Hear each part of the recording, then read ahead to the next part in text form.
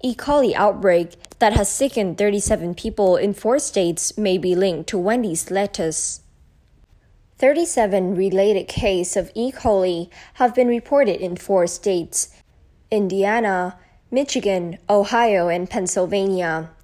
Over the span of just 2 weeks, the Center for Disease Control and Prevention said Friday.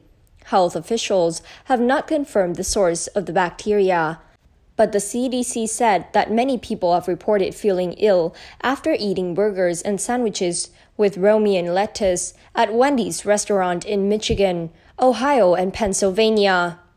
Investigators are working to confirm whether romaine lettuce is the source of this outbreak and whether romaine lettuce used in Wendy's sandwiches was served or sold at other businesses, the CDC said in an online update.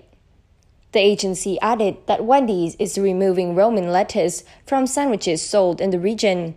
Wendy's salad used a different type of romaine, according to the CDC.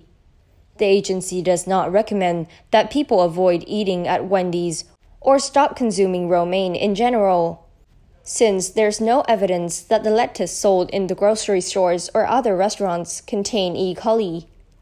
The case reported thus far: 19 in Ohio, 15 in Michigan, 2 in Pennsylvania, and 1 in Indiana, are genetically linked.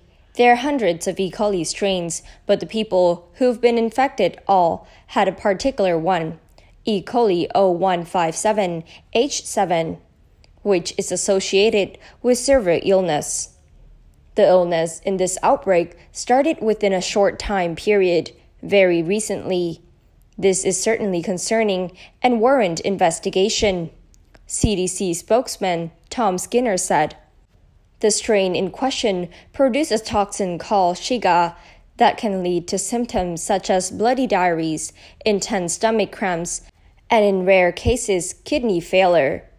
It is often linked to food such as spinach, lettuce, unpasteurized milk, unpasteurized apple cider, soft cheeses made from raw milk, or undercooked or raw meat. If you look at the data, you'll see that leafy greens kind of lead the way right now with Shiga toxin producing E. coli outbreaks, said James Roger, Director of Food Safe Research and Testing at Consumer Reports.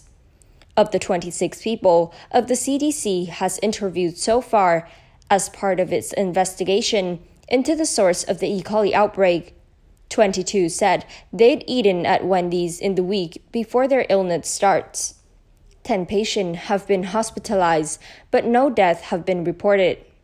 The CDC recorded the first E. coli case in this outbreak July 26 and the most recent case on August 8, but that data may not include the latest illness, according to the CDC, since it typically takes 3 to 4 weeks to determine if new cases are linked to an outbreak. That's it for today. Thank you and goodbye.